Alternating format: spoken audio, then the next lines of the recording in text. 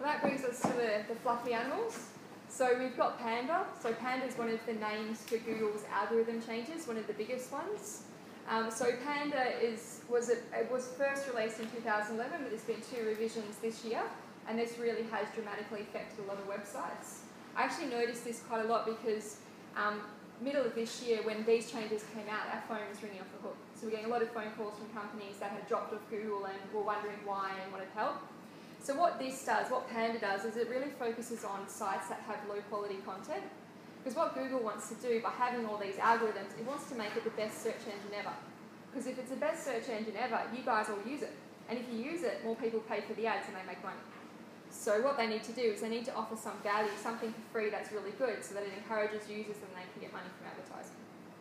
So what this does is if your website is lacking content, they don't want to bring users to a website that doesn't have good content.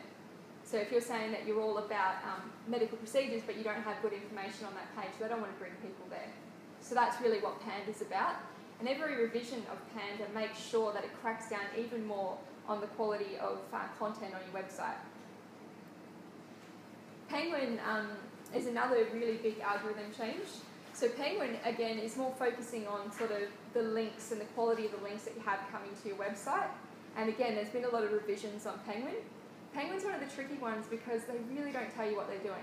Just suddenly you notice your website's not ranking as well, and there's all these factors you need to try and work out to fix it and to get it back up again. Hummingbird was a huge change. So Hummingbird actually revolutionised search. It was a really big change of how the actual Google search engine works. Hummingbird introduced conversational search. So you might have your tablet in front of you and you might say, who's the President of the United States? What's his wife's name?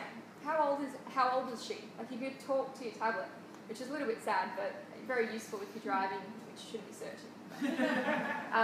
Yeah, it's really good in that way. Also, the thing that they did was it made it really fast, so it actually improved the speed of the search engine.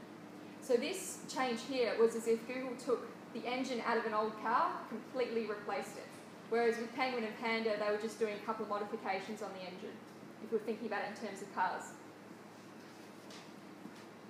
So there is documentation out there that compares the algorithms if you want to remember in your mind. You probably don't have to, but I kind of do when I'm meeting with clients. I need to know what the difference is between them, and to remember that there's some really good graphics that explain the major differences and highlights of each change. What these really mean is it's harder for you to rank in Google because they're getting better at finding the better websites and cracking down on the bad ones. Now this was a major algorithm update that came out in mid-May this year. This one here was a revision of Panda, so they call it Panda 4.0. Panda 4.0 was really cracking down again more on the quality of content on the website. The interesting thing about Panda 4.0 is websites like eBay actually lost rankings. Really big websites.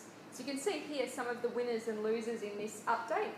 But what it really says is that no company is safe. You've got to keep up with what Google's doing. Then they brought out Panda 4.1. This is one of the ones I had to add to the slides quite recently because it came out late October. It did affect probably 3 to 5% of websites, and it was just really another revision making it even tougher for websites to keep up with rankings. Then we've got Penguin. Now this is really interesting, Penguin 3.0. The thing with Penguin is they took a year to bring out the next Penguin update. So when the first Penguin update came out, you were trying to make sure that your website ranked. You did all these changes, but you didn't know if they worked until 12 months later, until the next release came out. So it made it really difficult for companies to try and get their websites back up in Google.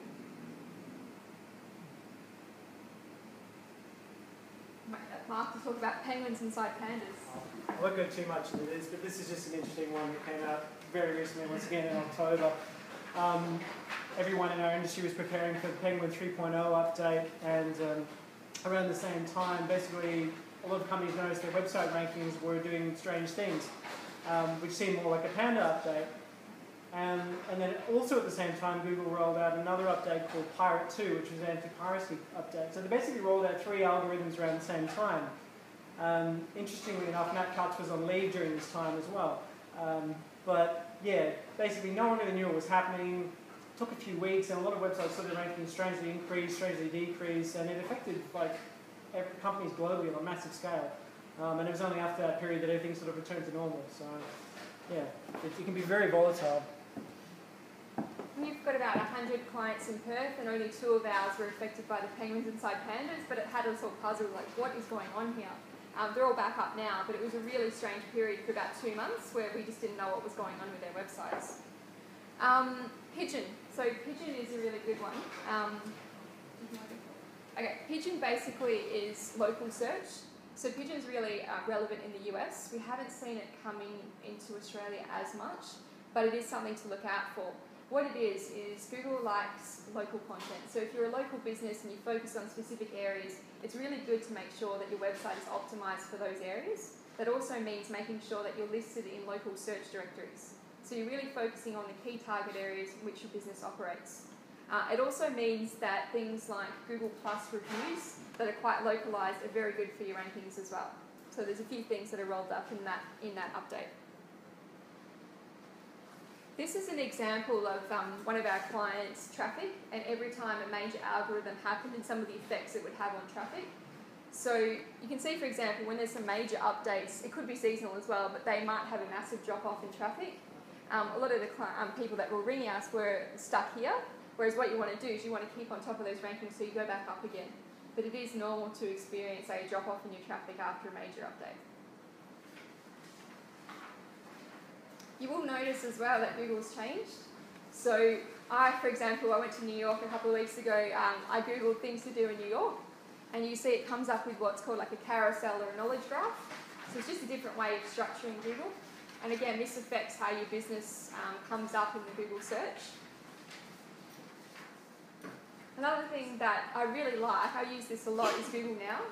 So although you may have Siri like I do, I don't really like Siri. If you go to Google, you can say, okay, Google, and you can say, Google, how long is it going to take me to get to work? And then Google starts to learn where your work is, so you can actually program in locations or home or whatever.